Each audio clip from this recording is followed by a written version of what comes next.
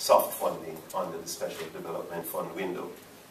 All right, let's talk about now where the resources went, because that is really what is important at the end of the day.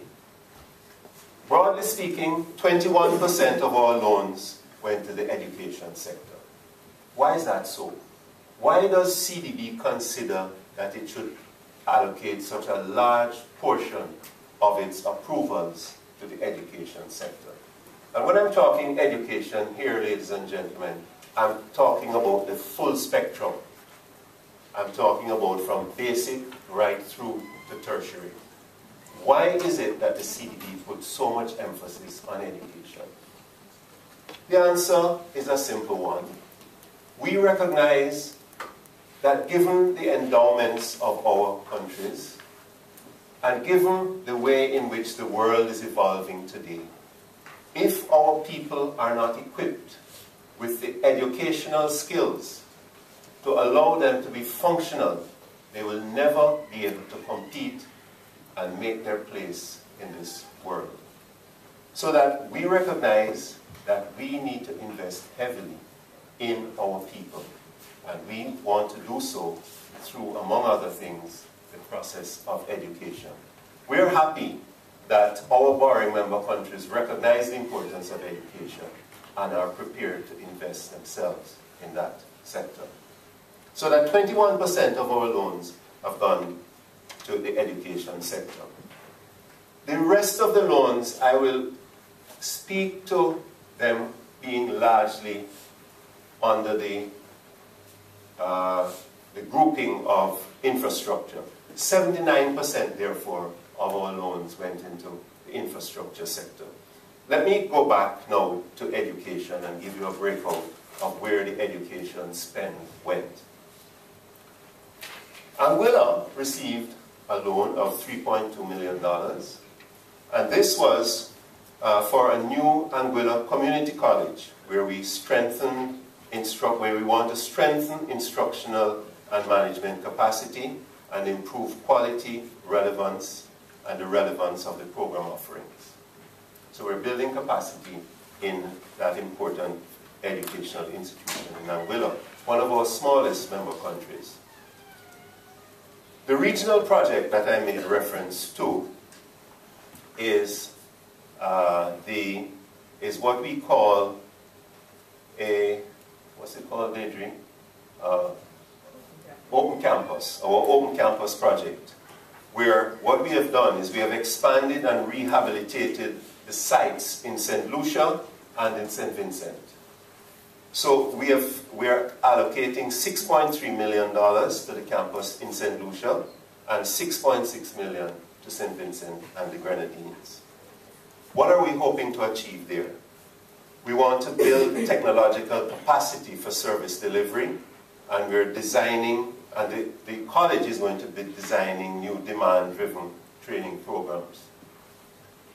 One of the things that we recognize, and this is consistent with our primary emphasis and focus on the OECS countries, is that many of these countries, in fact all of them, have no direct access to the educational programs offered by the University of the West Indies. Or they have access to them, but in an insufficiently acceptable manner. So what we are doing is working with the University of the West Indies to build that capacity to improve the quality of the offerings and the quality of the accommodations in, first of all, St. Vincent and the Grenadines and St. Lucia.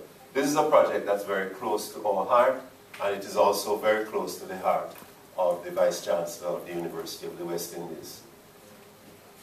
For Antigua and Barbuda, they're getting $13.4 million, which represents an enhancement of the learning and teaching environment, school management and instructional effectiveness, and educational planning and management at the pre-primary and secondary levels.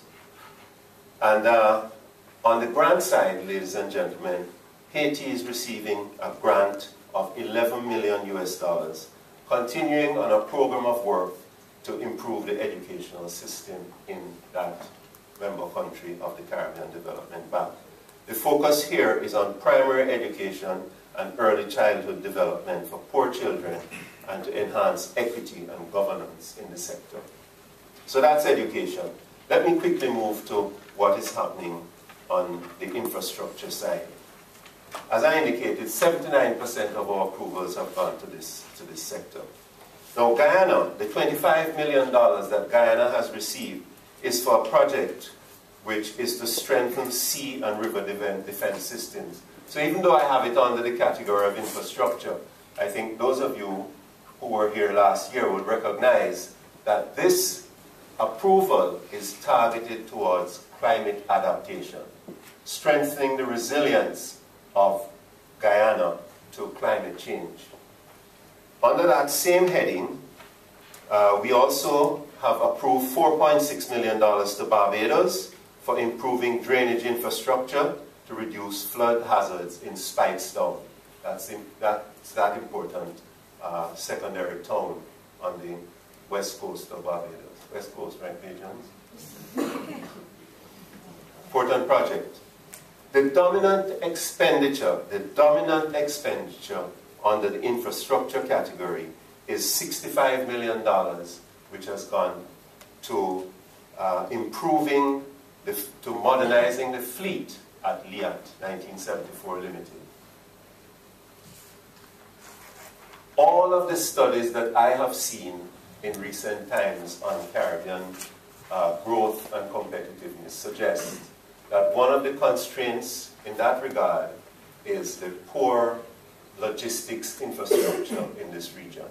Whether you're talking about sea transport or air transport.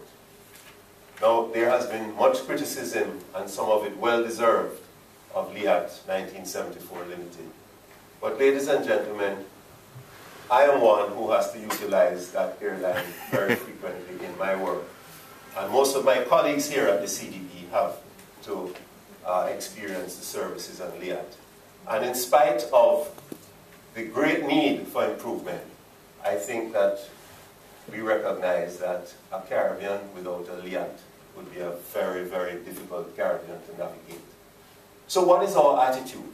Our attitude is that we need to work with that institution, as we are doing now, by building its capacity, by improving the quality of its services, so that it can help us to be more efficient in the delivery of air transport. And that's why we have delivered $65 million of our approvals to that entity. How have we done it? We have done it in the risk-prudent manner of working through the shareholder countries, so that we have guarantees from the four beneficiary countries. That's Barbados, St. Vincent and the Grenadines, Antigua and Barbuda, and Dominica, the Commonwealth of Dominica. But those resources will not only be used to improve the quality of the fleet, and those of you who have flown on Liat recently, I think will appreciate how beautiful the ATR 42s and 72s are, a dramatic improvement. So that is to improve the quality of the infrastructure in air transport.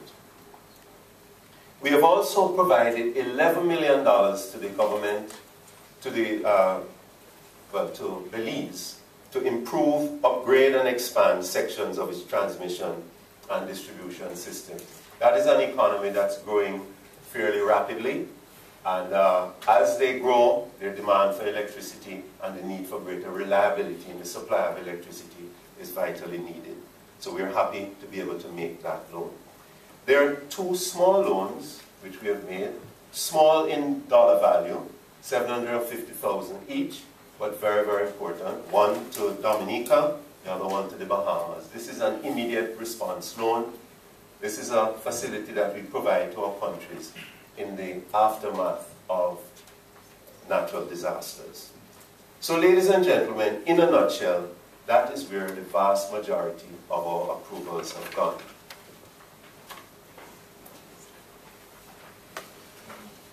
Let me move now to some of the other highlights of our operation. I made mention earlier of Suriname. If I talk a little bit too much about Suriname, it is because I'm especially excited about the accession of that country to membership in the Caribbean Development Bank.